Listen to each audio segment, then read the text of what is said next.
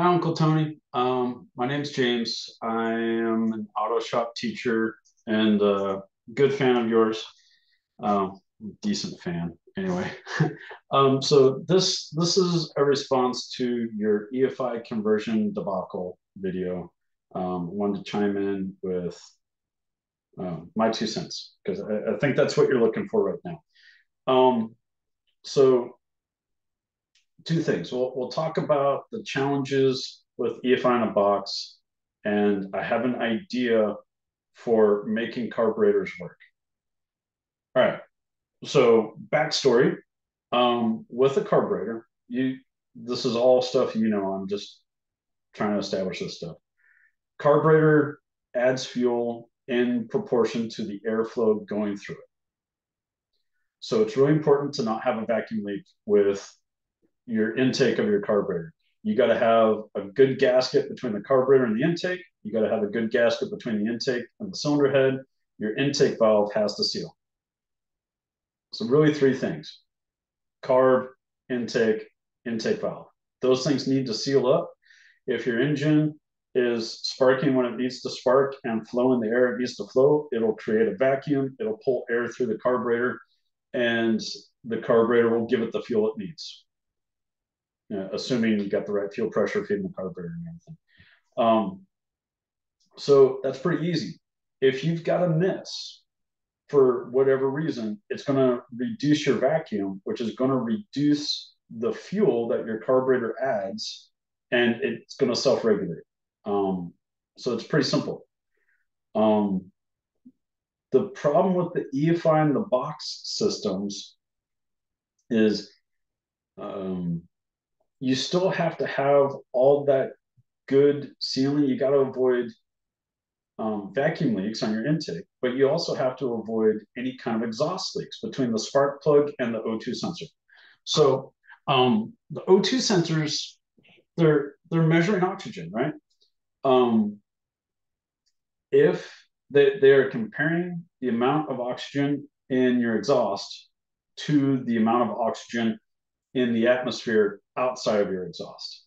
When there's a difference in the amount of oxygen, they act like a battery. And at full power, they make 9/10 of a volt. If most of them are designed so that if your fuel mixture is right, they make 0.45 volts, just under half a volt. That's the sweet spot for an O2 sensor. If you have an exhaust leak anywhere, that CO2 from the combustion is going to spit out. And if there's any reversion, which if you've got long tube headers, there's always reversion, right? That's why long tube headers kick ass. That creates that vacuum pulse. And if there's an exhaust leak, it will leak oxygen in to the exhaust. So if you've got an exhaust leak, you're losing CO2, carbon dioxide, that the O2 sensor should be reading, and it's going to read that oxygen that came from outside of the engine after the spark event. And the O2 sensor is going to tell the computers, hey, I've got too much oxygen in the exhaust. We need to up the fuel mixture. So if you have a miss, and for example, say you get a spark plug that's fouled out with gas and it misses, then you're not going to ignite the fuel air mixture that's in your exhaust stream. So you're going to have fuel air mixture going down your exhaust. That air is going to be detected by the O2 sensor, and the O2 sensor is going to tell the computer to increase the fuel. The O2 sensor doesn't know that a bunch of gas droplets just blew past it. It doesn't measure gas, it measures oxygen. So if you have a miss for any reason, or an exhaust leak, then the O2 sensor is going to see that extra oxygen and increase the fuel.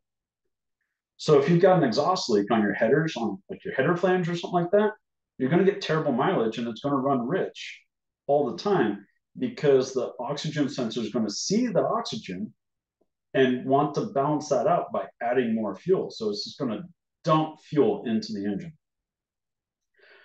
So with the EFI in the box system, you've got to have a perfect intake with no vacuum leaks and a perfect exhaust between the spark plug and the O2 sensor where there's no false oxygen ingressing your exhaust system. And usually you have to have 12, 20, 30 inches of pipe after the O2 sensor.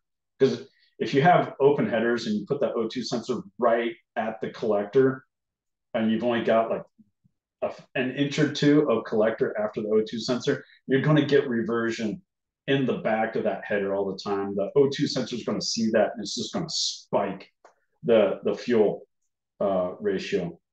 So that's the challenge with the EFI in the box.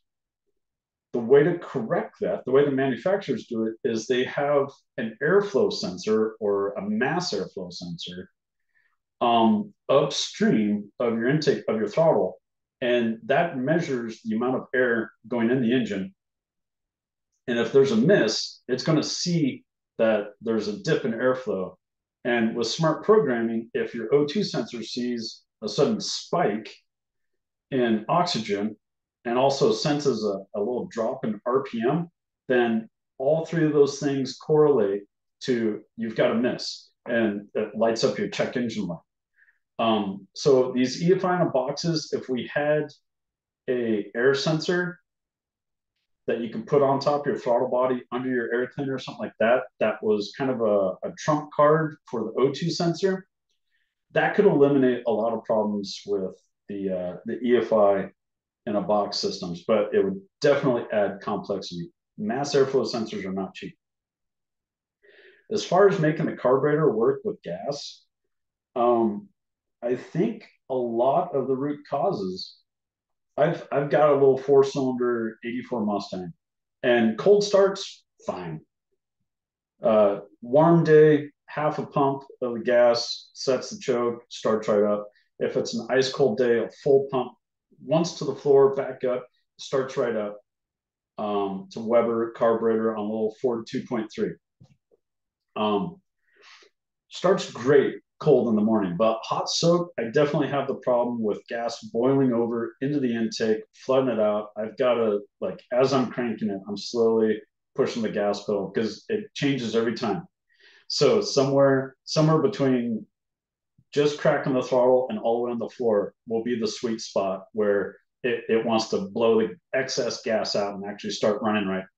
But it is embarrassing when I always have that cloud of rich gas exhaust come out the back of the car. That's kind of embarrassing when I do that because I'm an auto shop teacher at a local high school. The way to eliminate evaporation and hot soak problems with a carburetor is to eliminate the float bowls. Period. Dot. We might be at a point with electronic fuel pumps and fuel pressure sensors that we can replace the float bowl with a block that has a really precise pressure regulator in it that does essentially what the float does, because it wants to keep that fuel at just the right gravity to feed the jets and everything like that. If we can manage that without a mechanical thing that's attached to a spring and this chamber that's open to the environment, if we can totally eliminate that with a manifold, a fuel manifold that feeds the carburetor and has no way to evaporate, and the fuel pressure cuts off completely when you turn the key off, the fuel supply cuts off, and then the fuel pressure is immediately back when you turn the key back on. I think you might be able to solve the cold soak, the choke, the hot soak problems, all those problems. Because if you can up the fuel pressure to the jets for a moment when you're starting it, then you don't need the choke, right? You're going to force a little bit of extra gas in there. 1 or 2 extra PSI on the jets, you'll get the gas you need to get the engine started.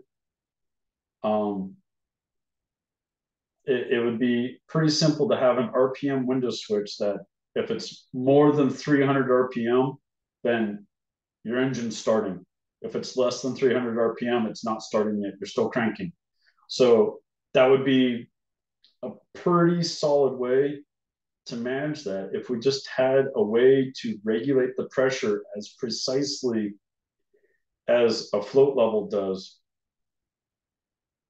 because you're talking such a slight change in pressure, that would be the way to make a carburetor work. You can make any Holley carburetor, could be vacuum secondary or double pumper. You could make that main body work if you eliminated the float bowl and put a new machined block that was a fuel manifold and had super precise control of the fuel pressure without a float and without a chamber that has fuel and air sloshing around inside of it. That would be the way. So yeah, that's my 2 cents.